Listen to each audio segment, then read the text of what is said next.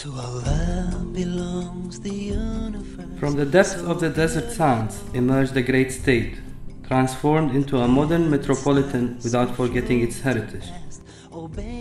Follow us on a short journey encompassing Qatar's past and present. The earth and sky, so wonderful. Oh, the oceans wide, the mountains high, the animals. Looking at the sky, so many million miles. Qatar, the beginning. The name Qatar is a Latinized transliteration from the Arabic Qatar, pronounced locally as Qatar.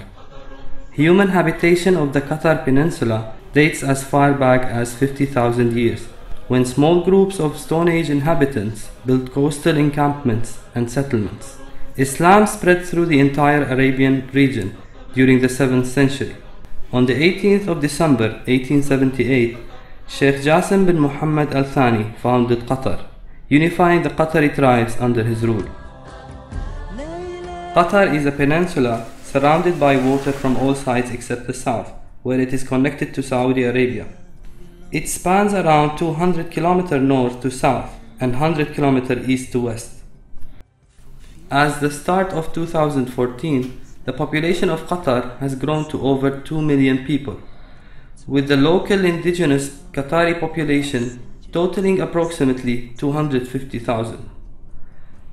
Qatar is a melting pot of civilizations, a model for the rest of the world where communities live side by side in peace and harmony.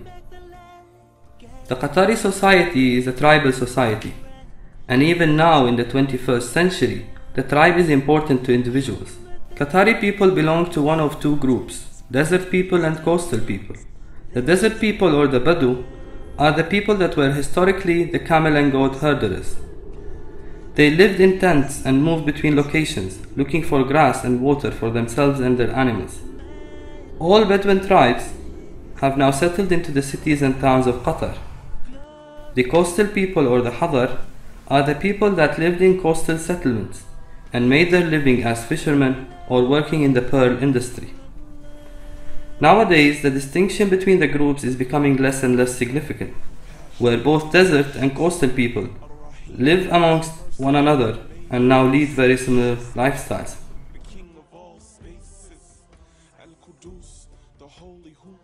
Qataris are still strongly connected to the desert.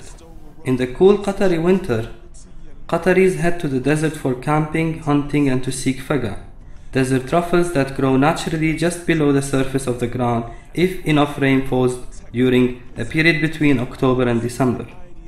The faga is a delicacy enjoyed by both young and old, and the search for these truffles in itself is an enjoyable Qatari pastime. The traditional Qatari attire is modest and concealing in accordance with Islamic teachings. The men wear a long, loose white dress called a thobe, and a headgear consisting of white scarf folded into a triangle called a ghutra. And to anchor the ghutra we find the igal, a black coiled rope. In public, women wear the abaya, a loose and traditionally black overgarment, and the shayla, a long rectangular scarf used to cover the hair. Some women choose to cover their face by wearing the niqab, while some older ladies still prefer to wear the traditional batula, a face mask made from a thick metallic fabric. When with other women or very close male relatives, you will find Qatari women wearing all types of clothing while preserving their modesty.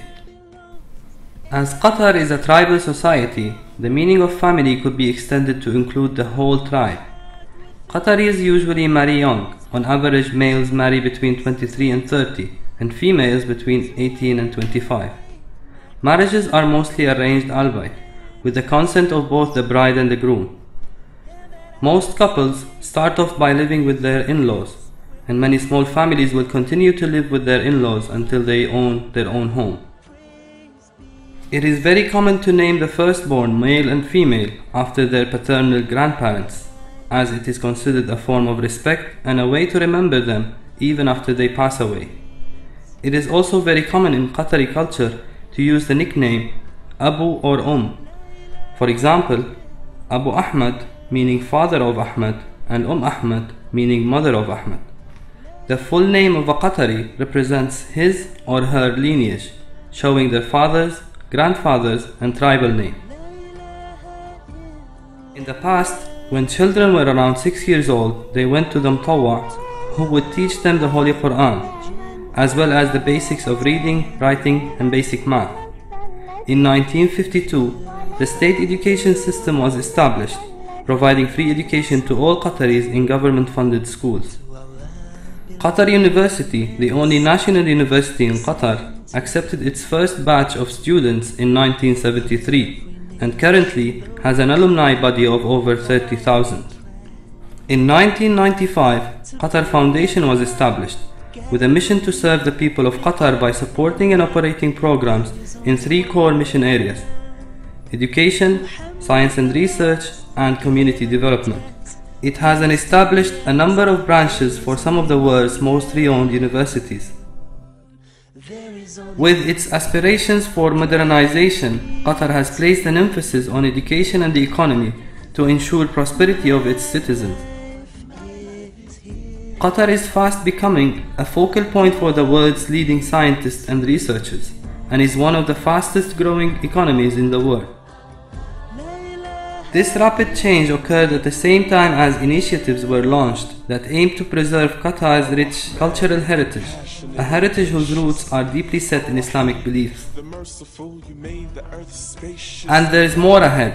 Qatar's national vision aims at transforming Qatar into an advanced country by 2030, capable of sustaining its own development and providing for a high standard of living for its entire people for generations to come.